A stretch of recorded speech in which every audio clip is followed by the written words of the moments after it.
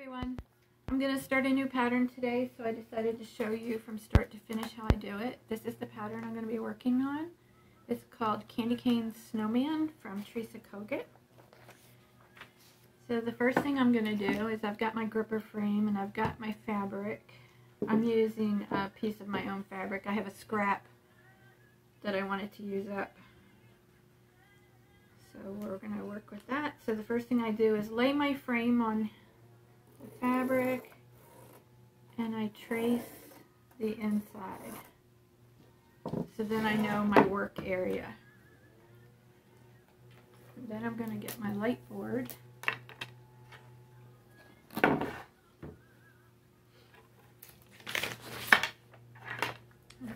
copyright here, I'm going to cover part of this pattern here.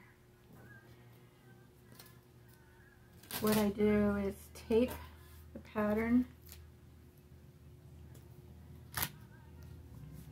down to the light board. I'll put a link for the light board that I use. I'll put a link down in the description.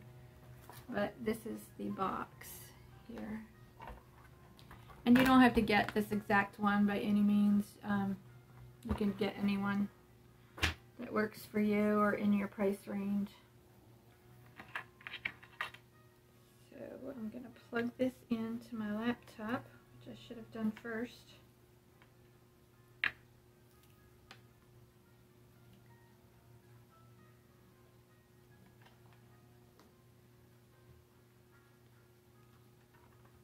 This is a very thin light board. You can see how thin it is.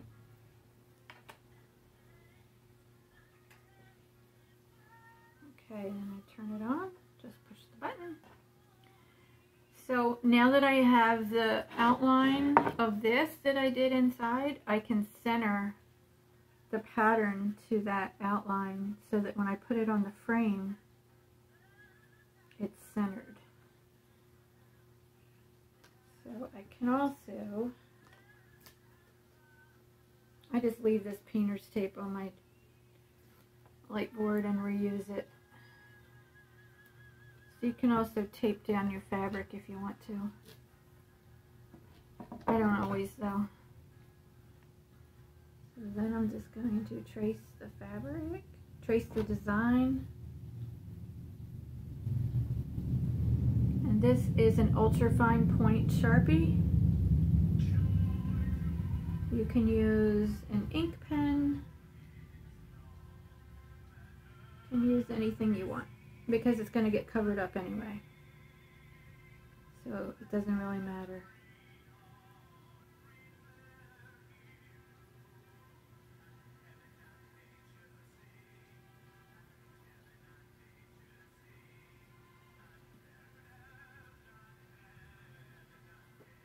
So I'm going to try to do this quickly.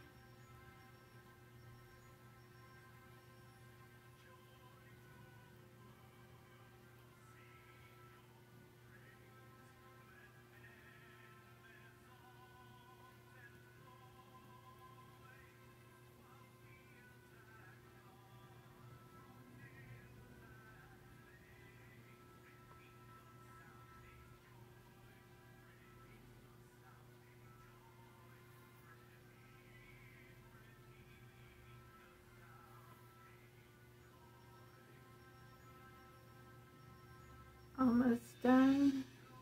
Just hang in there with me.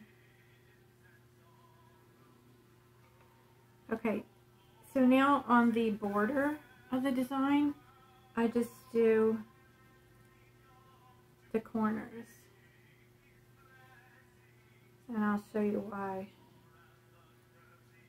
If it's a long line, I'll do a little bit, maybe like a ½ inch in the center. So that is traced. I'm going to turn that off. Take it off the fabric, off the light board. Sorry. So now I'm going to put it on my gripper frame.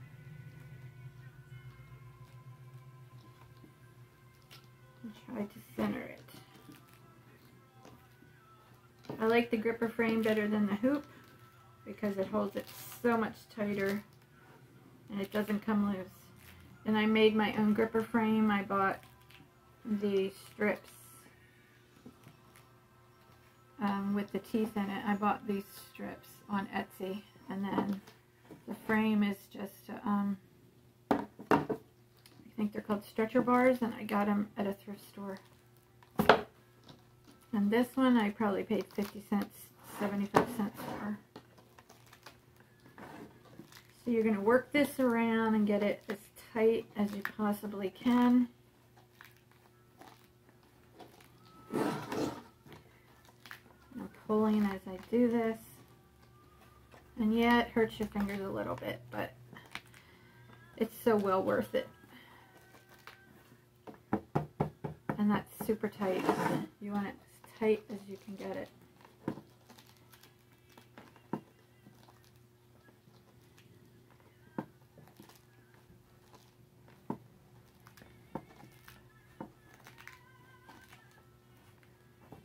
Now, hear that noise? Should sound like a drum.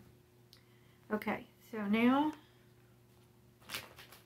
I'm going to show you something else. Oh, maybe it's right here.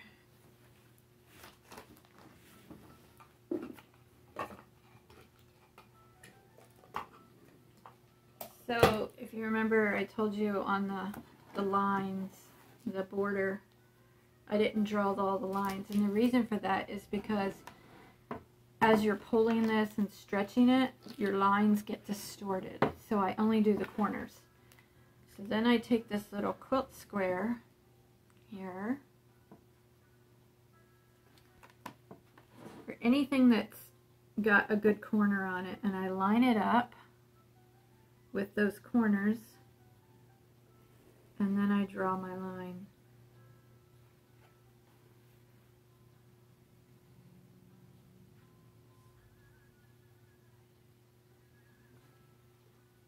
And that way I know that I get a straight line.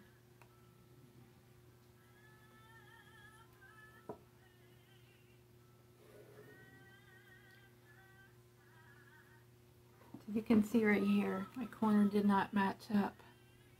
So I'm going to fix that. I had to go with the further one out because of the tree at the bottom. So I'm going to just redraw that corner. Phone ran out of storage and actually shut off. So what I was telling you when it shut off was how I drew these lines here to be straight. So this is what I use. It's just a quilt square. I'll try to find one online and I'll link to it down below if I can find one, which shouldn't be a problem. Anyway, you don't have to have that exact one, just whatever you have. So now I have my straight lines. You want to make sure that you measure so that it's the same at the top that it is at the bottom, and your width and your length. Okay, so the next thing I do is I get the pattern out, and she has her colors listed here, and on the inside, which I can't show you because it's the actual pattern drawing, it has numbers of which threads to use on which section of the pattern. So she uses Weeks Dye Works a lot, and she also has DMC on here. She does have a couple Valdani. So I have lots of Valdani in my stash, and this isn't even all of it. I have bags back here that have many more colors. So what I do is I just pick from what I have, which I already picked in the video when I didn't realize it wasn't filming. So for the background, she is calling for H211 navy, which I don't have. I do have a dark blue, but it's not as dark as the navy. But what I'm going to use is what it looks like. It's black. So I think the black will be really good. This is a variegated black Valdani. I use number 8. Pearl Cotton. This is 0501, so I'm going to use that for the background. And also there's a moon and stars in here, which I really can't see, so I think I'm going to use an off-white for those so that you can see them better. I may use something more of a gold. I'll think about that and look at what I have. So what I do is I just look at what I have. So there's a dark red for the candy cane, there's a brown, and I pulled all these during the other, when I thought it was filming. There's brown for the trunks. This is a tan I'm going to use for the snowman. I have a black for the buttons and the eyes. And I have a green for the trees and the hat and the scarf. So it's not the exact green. So she called for 0565 and I have 0560. I think it's close enough because I don't run out and buy everything that's on the pattern when I have an enormous amount of threads. So there's no rules on that. You use what you want. If you find that the green doesn't blend, I mean that it blends too much with the background, then you can pull it out and you can use a lighter green. Just do whatever makes you happy, whatever you like. So there are no rules on that. You do not have to follow the pattern exactly. So this is a pattern. I do have a couple in my Etsy shop until they're gone, and I probably will not be reordering these, especially at this time of year. So look in my Etsy shop. It's priviesandprims.etsy.com. I'll try to remember to put a link down below for my Etsy shop. And happy punching. So this is ready to go.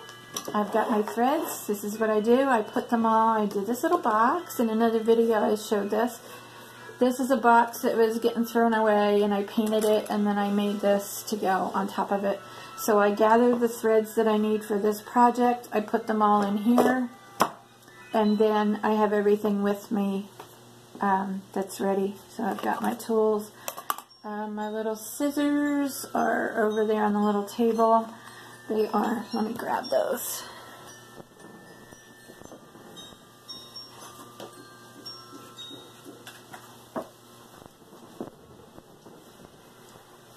These are my scissors. They are curved, as you can see, so you can get right down to the fabric to snip the ends off.